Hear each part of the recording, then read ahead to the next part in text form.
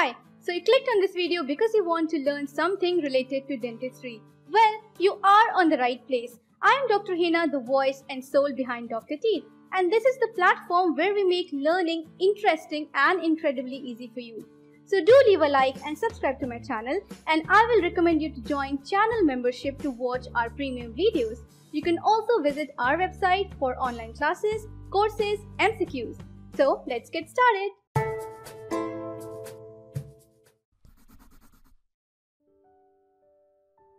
Hello everyone, Assalamu alaikum. I hope that you all are happy and safe wherever you are. Let us begin today's topic. Okay, and that is the factors determining the post selection. Now there are various factors which influence the post selection, and they can be broadly classified into three. We have the biological, mechanical and aesthetics. In the biological, we have the root length, tooth anatomy, root width, canal configuration and amount of coronal tooth structure. In mechanical, we have the torquing force, stresses, development of hydrostatic pressure, post design, post material, material compatibility, bonding capability, co-retention, retrievability, and in aesthetics, obviously the aesthetic and the crown material will be discussed. Now the first one is the root length. Okay, whenever we have a tooth that has long root or sufficient root, we can have a post that is long. Why?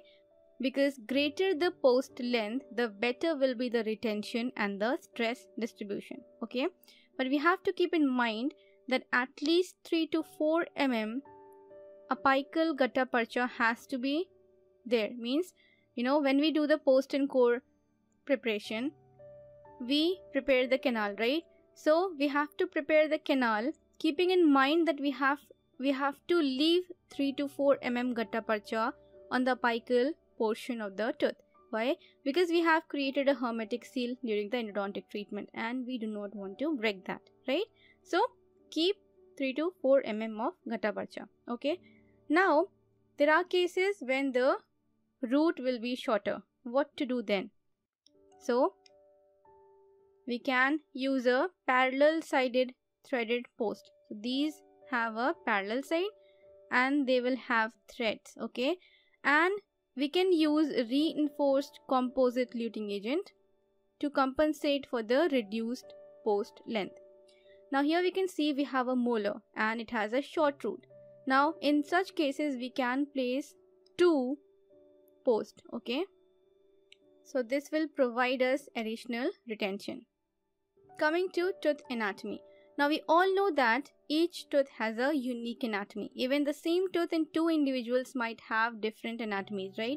So knowing the correct anatomy, investigating each case for its anatomy is very important. Okay, in case we are doing improper preparation of the canal, okay, in case use a large diameter post, we can have perforations. We can have apical perforation, we can have lateral perforation. Okay, also if you're using an active post, it can lead to little cracks in the dentinal wall. Therefore we should have a thorough knowledge of the tooth anatomy and we have to do radiographic evaluation. Okay, so grids, the use of grids really help in determining the correct length, diameter and design of the post. Okay, now Gutman stated that the roots of the maxillary centrals and the laterals, as we can see here, and also the premolars, they have sufficient bulk to accommodate most post system. So he said that these teeth have such an anatomy that they can accommodate most post system. But also keep here in mind that in the incisors, okay, we don't prefer post unless it is very very essential. Okay, because of the inclination of the incisor, right? You can imagine your upper incisor or lower incisor, they are inclined, right?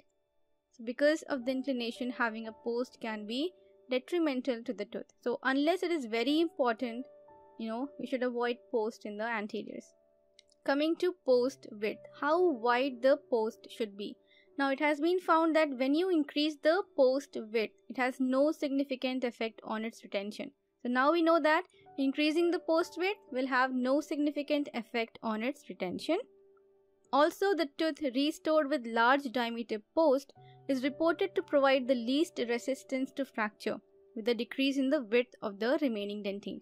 So we also know that if we restore a tooth using a large diameter post, it will provide the least resistance to fracture. So what is the criteria in selection of the post width? We have to preserve the tooth structure, right? Reducing the chance of perforation, obviously, and permitting the restored tooth to resist fractures. So different approaches were given regarding the selection of post diameter, okay? Conservationist approach, preservationist approach, and proportionist approach. So there were 13 proponents for the conservationist approach.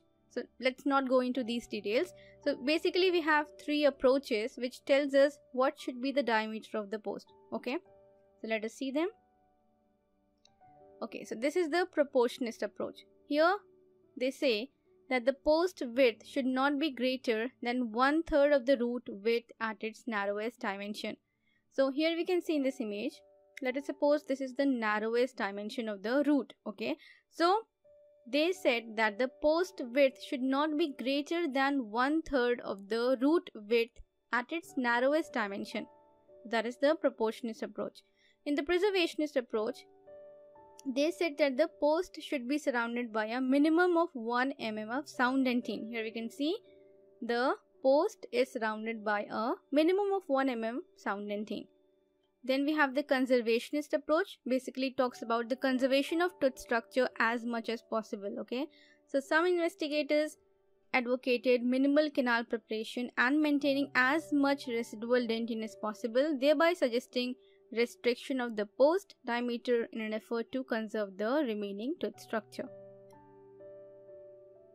Now coming to canal configuration and post adaptability. Okay, now canal configuration, it aids in making a choice between a custom designed post and a prefabricated post.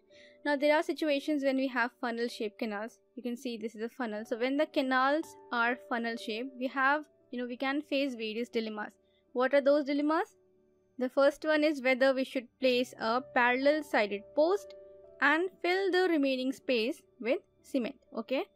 The second is to use a tapered post that will closely fit into the canal wall, or to use a large prefabricated parallel sided post by removing additional tooth structure so that we get an intimate contact between the root and the post, okay?